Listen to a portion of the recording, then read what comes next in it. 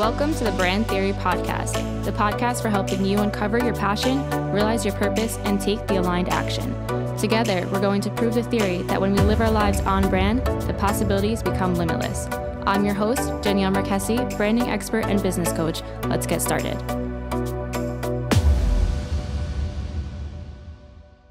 Welcome back to another episode of the Brand Theory Podcast, where we bring you conversations of inspiration and value to help you stay on brand, stay true to yourself and your goals for yourself, your business, so you can get there sooner rather than later. Today, we're going to jump right into the episode because it is filled with awesome tips and tricks for you. We are talking to Claire Gallagher, a designer and digital strategist who focuses on helping solo service-based businesses like coaches and creatives to show up online and scale up their business.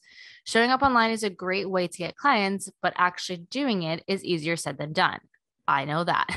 There's so much that can get in our way, so much conflicting advice online, and only so many hours in the day. As business owners, Claire recognizes we have problem-solving creative brains. When we step into the noisy online world with all of its potential, its advice and ideas, we get pulled in 25 different directions at a time. Amen to that. And often we get pulled away from the work we set out to do in the first place. Claire's approach to website and digital marketing is to do less better. The key is to focus on connecting with people who need your services and make them think, this is exactly what I've been looking for. I don't think there needs to be much more introduction than that, but let's get started. Welcome to the show, Claire. Hi, Danielle. How are you? I'm good. I'm so excited to chat with you today. After stalking you for a little bit, I'm excited to dive into this combo. I might have stalked you a little bit also. There's some very fun videos of your mother there. I love that. Yeah. She likes to play real coy, that she is always embarrassed or, that she doesn't actually like it, but she likes it. It's usually take two that I get her because she likes to fix her hair.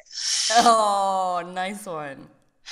So I know we've heard a little bit about you in your intro, but I always like to ask kind of in your own words, tell us a little bit more about you, your journey so far, and how you got to where you are. Well, geographically, how I got to where I am, the accent, as you might guess, is Irish, but I live in France. I met a very attractive Frenchman many years ago. And he encouraged me to learn the language. So we went to Paris for a year, but that was 13 years ago. So I think the jig is up. We're kind of staying now. So geographically, I got to the south of France via my lovely husband. More conceptually, I started my own business about 10 years ago because I started a family and I wanted to be present and flexible and free to do all of the things. But if anybody out there knows that starting a business at the same time as you start your family, it might be, the timing is not ideal. So I had a lot of fun in the first few years, fun being inverted commas there. But I work with solopreneurs. I work with a lot of people who start their own business on the back of really being passionate about the service that they can provide. But then they get into looking for clients and they realize that they're getting taken away from the actual work that they set out to do in the first place. So I help solopreneurs who offer services to show up online and connect with their ideal clients without the stressy horribleness of doing the wrong thing that doesn't suit your personality. So that's basically what I help people to do. Started off in graphic design. I'm not even going to say how many years ago that is, because you're like a fair bit younger than me. Let's just say 20 years ago, I was a graphic designer, and then over the years evolved into web, and then digital strategy is kind of my main gig now.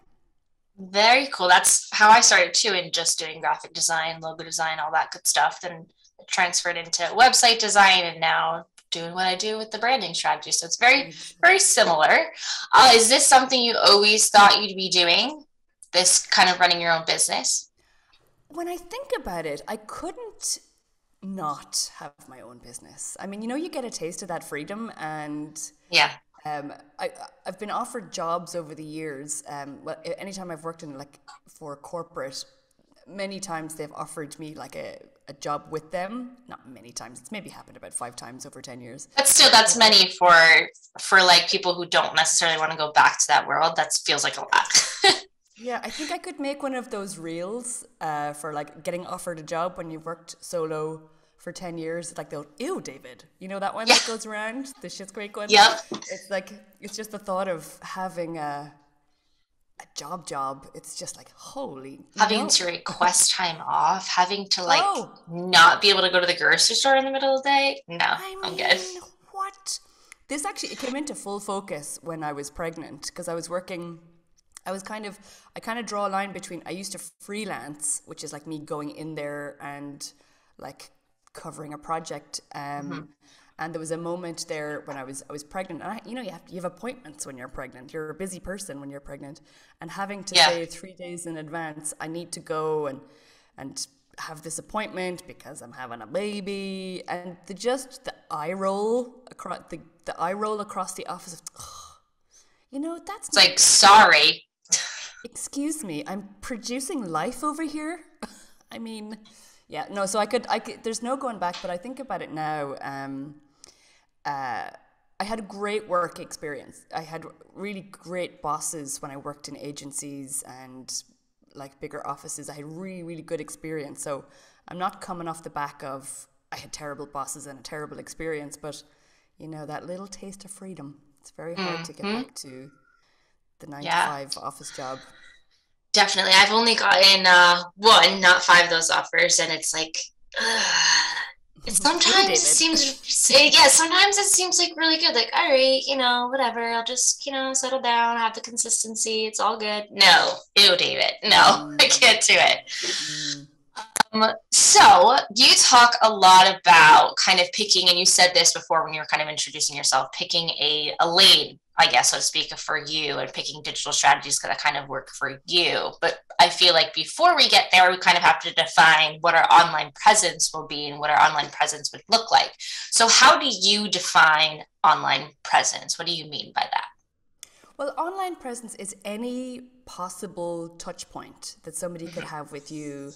Touch point, obviously, being a bit of a techie marketing word, but anywhere you show up and it represents your offering or your business. So, an online presence can be anything from a web page, a website, a social media profile, an interview, a guest post, anywhere you are associated with, like where you are showing up online. Um, your online presence will kind of just get defined one way or another. But being intentional about it is where the kind of the value comes from. So if you're going about it and every time you're showing up, you're being associated with something connected to your brand. So, like my brand is Claire Creative. Like my name is in there, creative is in there. I talk to parents quite a lot because a lot of mums go, like mothers, they go start their own business for exactly that reason that we talked about, the inflexible workplace. So I show up talking about anything that relates back to that. So any Mm, touch point that shows up, it's your online presence and how intentional you are about that. That's like your brand strategy and your digital strategy. Then even broader to that, to just anywhere that you can possibly get a link that would lead to leads or lead to clients. It's kind of yeah. just that massive ecosystem, and there's many a niche can be had even in that, even in doing that kind of service as well. Yeah. And then wherever you may see that touch point, whether that's those social media and email, we want to always make sure that is feels like our brand and feels like our Yeah, presence. And it almost has that recognizable element to it for sure. absolutely. Um, so there's between TikTok, Pinterest, Instagram, Facebook, all the social media things, all the different email platforms that we can do, all the different email hosting, or sorry, website hosting platforms we can choose from. It can be extremely overwhelming to choose strategies, to choose platforms, to choose all the things. So how do you help your clients, or what advice do you have for anybody who is either just starting out or someone who is kind of trying to adjust or pick and refine the platforms that work best for them? Well, this is you've put your finger right on it there. It's just a massive amount of options that you have. And like the simplest version of description of how I work is I'm helping people to navigate the gazillion decisions that they have to Literally make. gazillion. Like so many decisions, micro decisions. What word do I put here? What color does that associate with? Is it an action color? So there's so many decisions. And a lot of people who come to work with me, they've done a lot of the kind of the foundational work themselves, like they've registered a domain, set up an email address, started to throw up some pages, and then they're just kind of like, I can't do this anymore alone. So the advice that I would give is to just be a little bit kind to yourself, because this is like a massive, like setting up a digital presence, setting up a brand online, set up a business.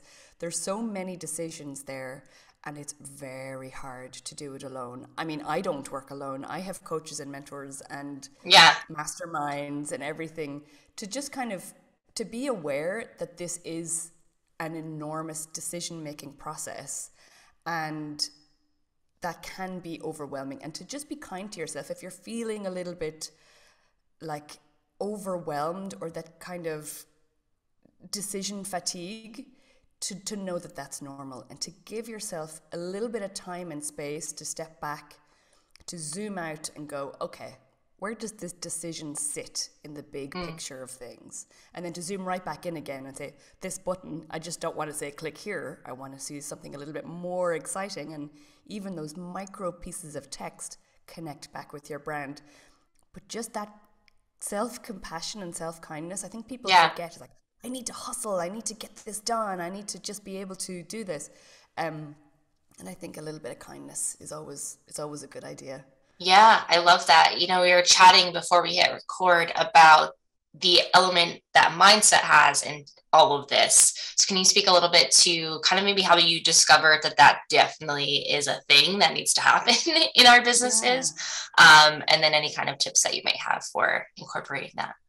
Yeah, so I often point to the fact that setting up online, setting up lead generation online, setting up any kind of online presence, you have a lot of the mechanisms and a lot of information around the mechanisms of doing this, like Squarespace, WordPress, MailChimp, blah, blah, blah, blah, blah.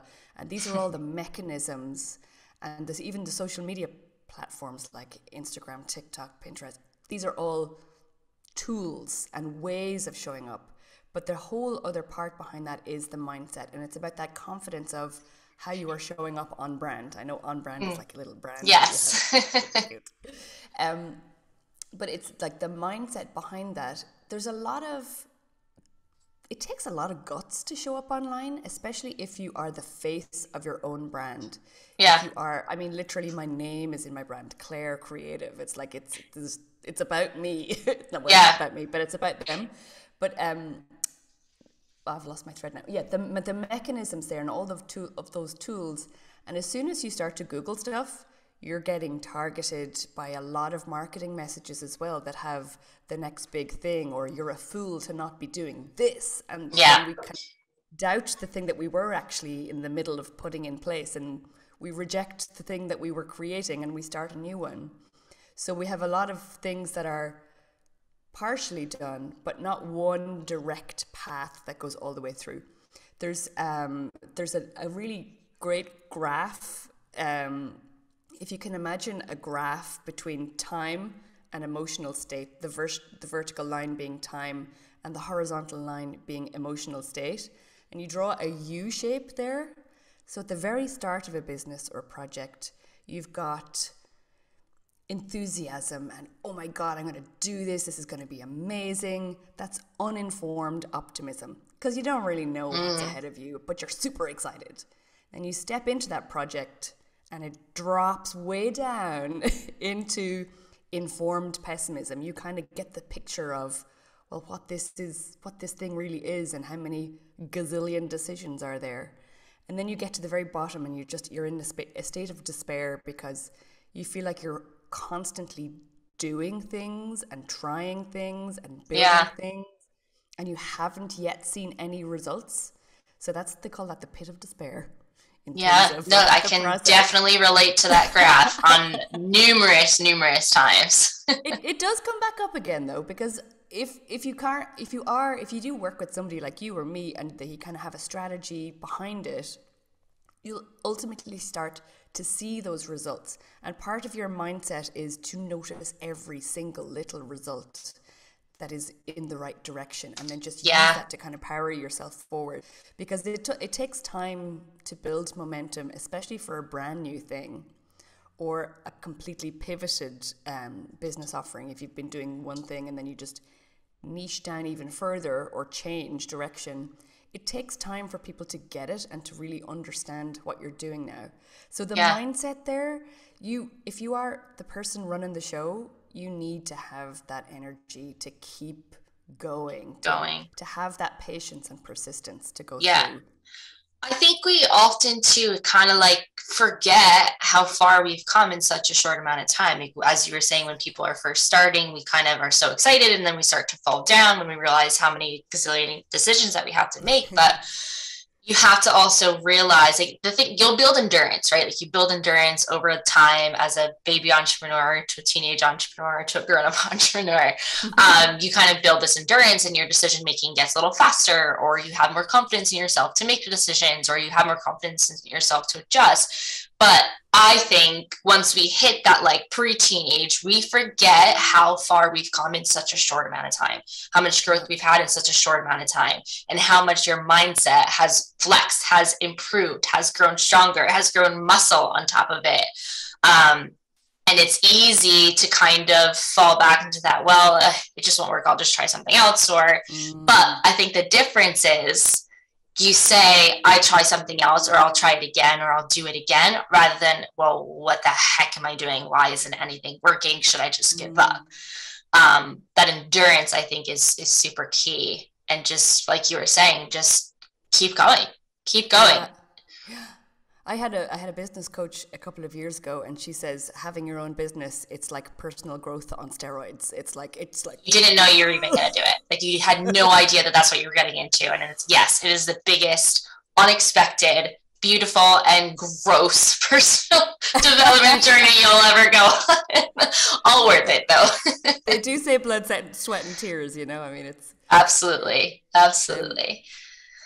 So if we are trying different things, right? So if we're trying a different platform, or trying a different method, or trying a different strategy, how do we recognize when we're just kind of maybe still figuring it out, and it's not necessarily going the way we thought it would, but we should still kind of stick to it? Or are there certain signs we should look for when we know a strategy is not for us?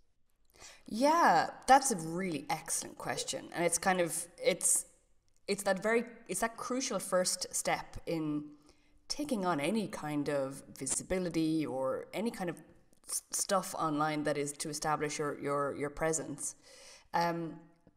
It's to be really, that very, very first step is to be really intentional about what you're actually doing, to be sure of what the point is of doing this. Mm-hmm. Not like somebody said you should be on TikTok, so I'm going to go and be on TikTok now.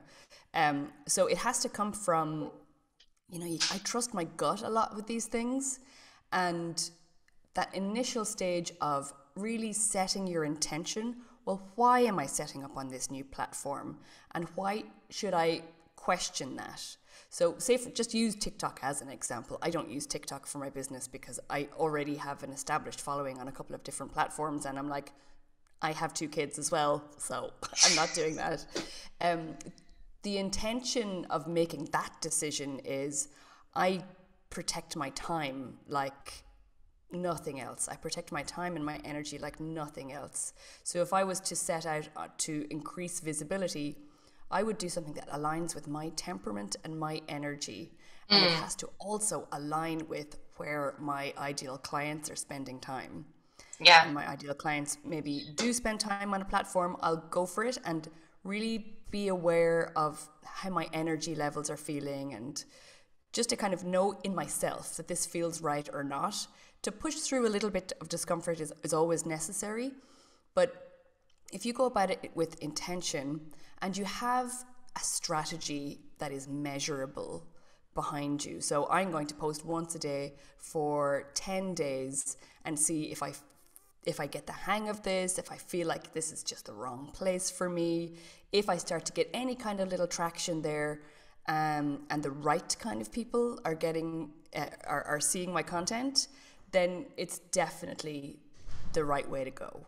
If it feels good and it's starting to work, just to notice that. I often encourage people to do stream of consciousness journaling. So it's like, just get it all out of your head, because sometimes our own, our own nonsense, I'm not sure if I swear on the podcast, but sometimes our own stuff gets in the way, like imposter syndrome, or just not necessarily understanding the new platform. So it all starts at that very, very first step of understanding, if I'm going to try this because, and I'm going to measure it with these metrics, and then you go for it. I'm a big fan of yes, I love that. I love that you said that, push that discomfort a little bit.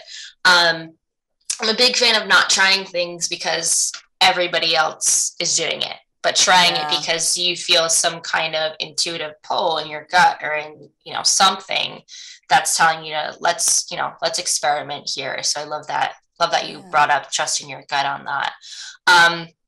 What do you feel like might be some mistakes that people make when trying to set up their digital footprint or their digital strategy? Not trusting their gut.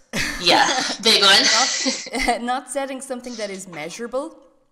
Okay. The huge mistake that if anybody follows me and listens to my content, they must be sick of hearing me say, always make decisions based on who your ideal client is. That's the biggest mistake. And there are many mistakes within the definition of an ideal client as well. So ideal client is, in its simplest terms, somebody who needs what you have, somebody who you are kind of hoping to work with, like as in they're not going to make your life hell, and somebody who's going to pay you. They're willing and able to pay you what you need to be paid in order to do this. Because you can have an ideal client who absolutely needs you, but they're not somebody who is willing or able to pay you. So just get that out of the way. Make sure that you're not going off assumptions. So you can trust your gut, but sometimes we can also make assumptions. The other big mistake around ideal client definition is, I'm my own ideal client, which to some extent can be a little bit true, but you're further along in the problem solving journey. So it's your ideal client isn't exactly somebody like you, but maybe you 5 years ago. Yeah. And then another mistake in the ideal client definition is to not actually speak to human beings. I mean, I always recommend speaking to once you've defined who that ideal client is, the problem that you help them to solve, the fact that they're willing and able to pay you, I encourage people to go and talk to at least 5 people, not friends and family, not past clients, but complete strangers who fit this description of they need your help and they're willing and able to pay, and there's somebody that you're, happy to help. And to go and speak to them, to understand how they speak about this problem and the desired solution, to get their words. Because if you're offering the service, you have a certain level of expertise, and you might use certain vocabulary. So for example, I use the word strategy and I use the word lead. Some people have absolutely no idea what I'm talking about when I talk about leads and strategy.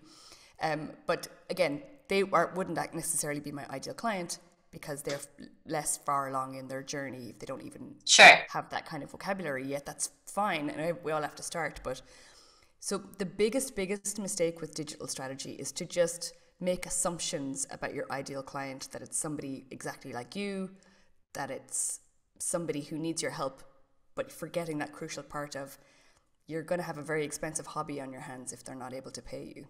Yep, absolutely. And there's nothing wrong with saying no to a client. I've definitely made that mistake at least twice, of saying yes to a project that I shouldn't have, and just getting myself into a situation where it was not my ideal client and I wasn't excited about it. The work wasn't as great. They weren't as happy. And it was just that tough learning experience that you kind of have to go through at some point. It's the mistake that keeps on giving also. Yeah, you're so right. So how, if somebody is like, I just don't really want to show up online, I'm nervous to show up online, someone defines themselves as an introvert, how would you, what tips and tricks would you give them to get out there a little bit more?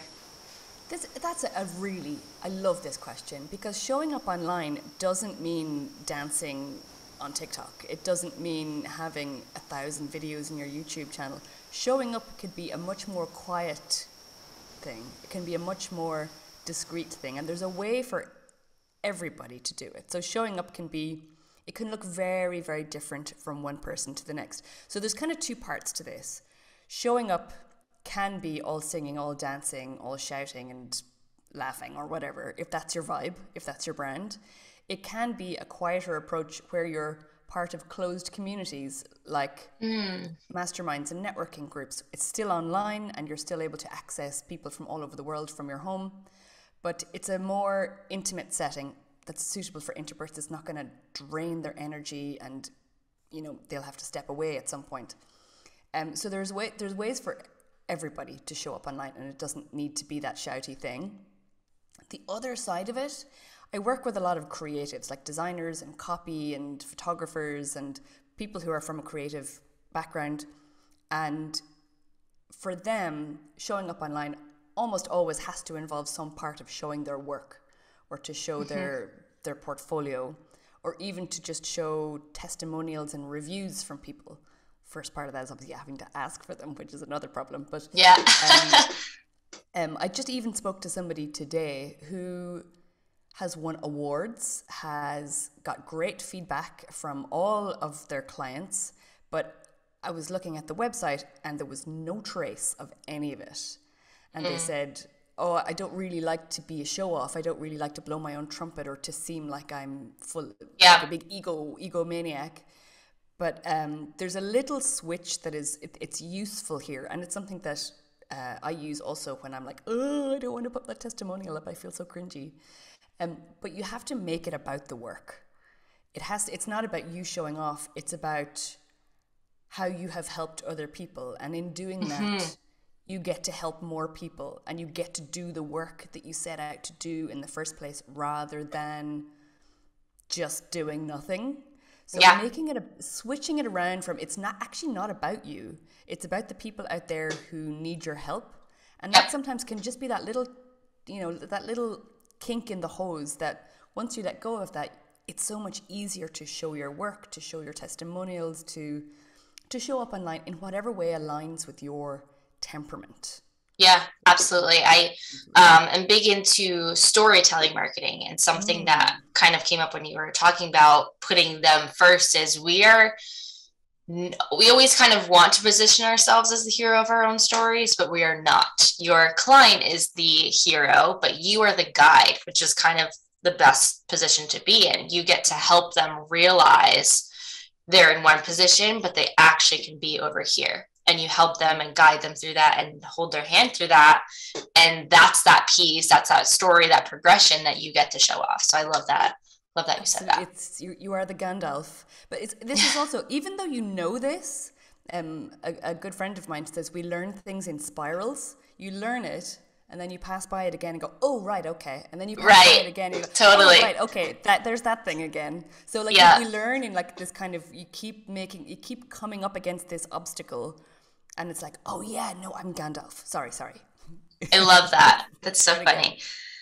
So as we wrap up here, there's one question I always ask my guests, and that is, can you define a time where you were living off-brand, either in your business or your life, whatever you feel like sharing, meaning that you just weren't living in alignment with what you were doing, you weren't making decisions from that place of intuition, and you just felt off? And how did you recognize that, and how did you navigate back to living on brand?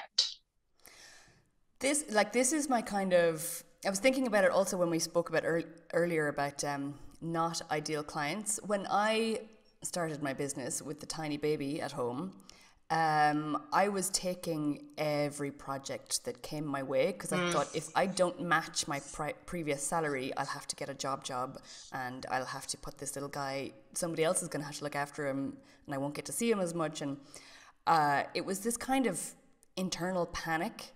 So every time, I would look at my pipeline and there was nothing for like next month, I would like panic and offer discounts and really undervalue the service that I was bringing. And I remember vividly, it was about 3:00 in the morning and I was working on somebody's website and I realized I had to ask them a question. They hadn't answered one of the key questions for like finishing up this thing, and it was about to launch, and it was the middle of the night. I could hear little baby sleeping noises in the next room, and I was just sitting at my kitchen table and I was like, what am I doing here? What am I crazy? If this was a boss making me do this, like I would be running for the hills ages ago, but I was being a horrible boss to myself. Yeah. And this was kind of a moment, like one of those light bulb moments that really took maybe another 2 years to properly, learning in a spiral. I kept passing by it.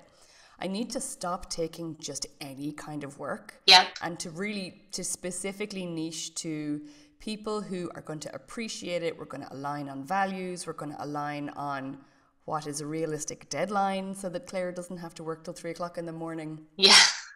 And this it became a pivotal and a key part of my brand, as in, you got to be kind to yourself in your own business. And I was being awful to myself. I was like never taking a break. I was like working evenings and weekends, and I didn't see my friends for months on end. When I was with my little baby boy, he was so cute. I was checking my phone for emails. I was getting this kind of panic feeling, urgent changes required on this website. And it was just, I was living so far out of what I now call my key values in my brand. Yeah. That it was like a really painful lesson, because I was physically in pain because I was at a tiny little laptop breaking my back. Yeah. And it was just this light bulb moment of like, what am I doing here? And I think it's a lesson that a lot of people learn, that they need to say no to some people, and they need to really get clear on what is my most valuable contribution to somebody, and how can I just do that every single day.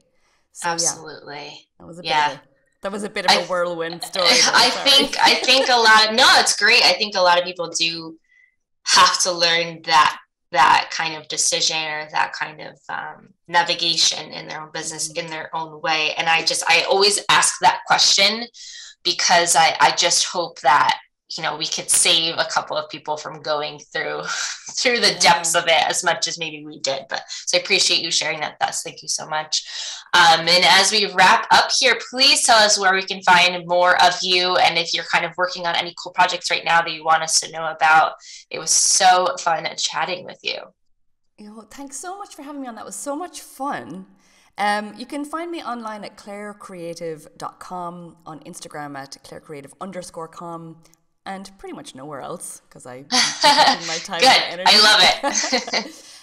I'm working on too many projects to get into right now, but if you pop on over to clairecreative.com, I have loads of resources there for digital strategy, for the mechanisms and mindset of getting leads and clients online without overstretching and overwhelming yourself. So pop over to clairecreative.com and have a little search around. And if anybody wants to jump on a call with me, I offer a little digital strategy triage call. Like in ER, they do like a little quick triage of what's going on.